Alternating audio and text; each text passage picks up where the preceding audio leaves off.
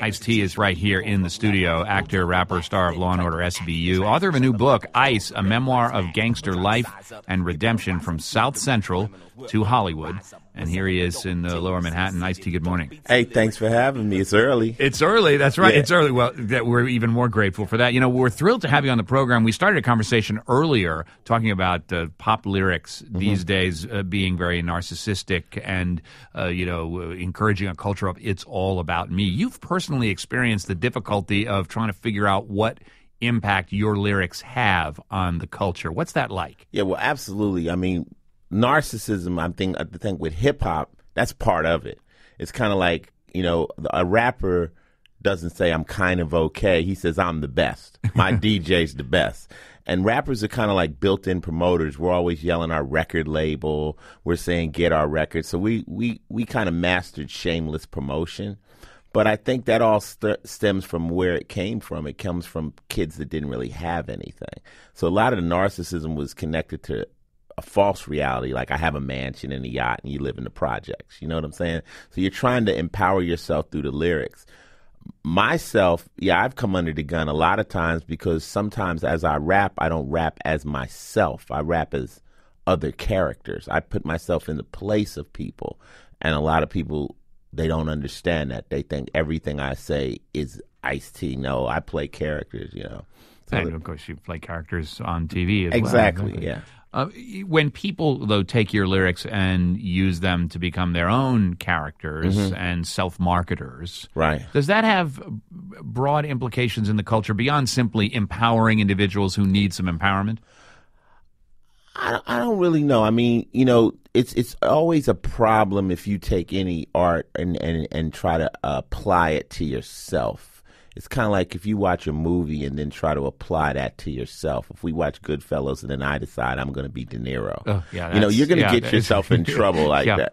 So I think similar with music, when you apply these things and say, hey, I'm this girl in this song or I'm this guy in this song, and you really try to live it out, it could be potentially hazardous. It seems to me that is even more complicated when you're a dad living a role that is so visible. And part of this new book, Ice, a memoir of gangster life and redemption from South Central to Hollywood, is really the story of how you grew up one way, your kids grew up another way. Right.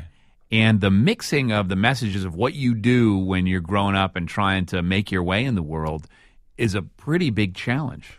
Yeah, well, especially me. I came from the other side of the tracks, and I tried a lot of illegal stuff to get paid. And what I did find out is that as I changed my life, my daughter, she changed her views on the guys she liked. So like when I was out in the streets and I was more or less a hustler, those were the guys she was attracted to. And then as I started to change and make better decisions and move into the music career and now an actor, now she wants an actor. So there are some actor hustlers, though, right? Yeah, I am one. But I think as a parent, you are a role model, especially to your children. But one thing about my kids is they were always around the music. I kept them informed. They understood the difference. I didn't keep them away from it. It was impossible. My little boy learned how to walk on a tour bus. He was out on the road with me, and we would push him, like let him go down the middle of the tour bus, and he would touch side to side, and that's how he learned how to walk. It's great. It is a walking device, those tour buses. Is that a good thing, or is that just kind of like, come on along for the ride? We'll sort it out later. I think it's a good thing. I think it's better to have them with you than to leave them at home. And I just think that parenting is difficult enough, and everyone has to parent from their reality. I can't parent for upper class reality if I'm not. I can only parent from my reality. If I'm unemployed, I have to try to parent from that reality. Although you're in Hollywood now. I'm not. Once again, I'm not talking about myself. I'm talking about if I'm someone else and I'm unemployed, then I have to parent from that. Now I'm doing good, so my kids, they admire me, they watch me. But I think in my book, what I'm trying to say is that I was orphaned early. Every time I tried to make a move, I had a problem. It wasn't that easy. And how did somebody who started off so wrong end up on NBC playing the police? It's like, how did I make those transitions? And people always say, well, I can't do it. This is going to be difficult. I'm like, well, it was difficult for me, so maybe my journey could inspire you. Now, we're talking with Ice-T about his new memoir, Ice, a memoir of gangster life and redemption.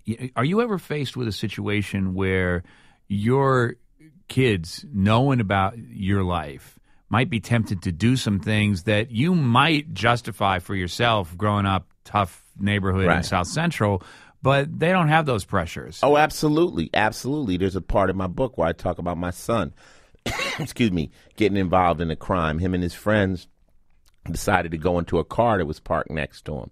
And one kid took a laptop computer, and my son stole a tennis racket, right? So I'm like, you didn't even want to steal anything. You just wanted to be down with your friends and not look like a punk. But at the end of the day, I'm scolding him, and he said, well, how did you do it, Dad? And? Well, I said, well, let's start it off. And I always start off real. I say, first off, I'll teach you the criminal way. You don't steal out of your own car. Secondly, there wasn't a TV set or a camera on every palm tree in the city. And third, I didn't have a rich dad I wasn't in a position I didn't have to do it. But there were some moms in South Central who would say it's not okay to steal whether you're poor or rich. You know what? I tell him he wants to know from my perspective, so I said this is how I would do it. But also at the same time, I wasn't in the situation you're in. So therefore, if you go to jail, you're going to be you're privileged, kid. They're not going to have any mercy for you. Yeah. I was stupid. I came from another position. You don't have that same reason to do the same things I did. So I told my son, I said, look, before you ever decide to cross the law, whether you're doing it to be cool or not, give your dad a call. Call me up. You know, I'm in a position where I can help you, because a lot of things people do, kids do, they do it to be cool. They don't really do it because they need the money. They don't do it because they're broke. Especially in my son's case, he doesn't need the money. He's doing it to be part of a crew or be cool. I'm like, there's other ways to be cool, dude. Don't try that. I mean, don't try to live my life. And as dorky as dads are, you got a pretty good crew. Yeah. He should stick with that, maybe. How old is he? 19. All right, well, almost out of the woods. Well, you know, thing of it is, one thing I have advantage on him, he knows I'm cooler than all of his friends. So he'll listen to me, but I have to come at him. I have a way of angling it, and I tell him first the truth, and then I put my moral on it. Like, dude, listen, you got a lot of opportunities. You have a lot of options I didn't have. Take advantage of those options. I worked to open those options. That's the takeaway. Ice-T, we got to go. Hey. Thanks so much. Hey, well, thanks, and I hope everybody takes a chance to look at the books. The book is Ice, a memoir of gangster life and redemption from South Central to Hollywood. We're talking about pop lyrics, narcissism, and everything else on The Takeaway. Ice-T, thanks so much. I'm John Hockenberry. This is The Takeaway. Word.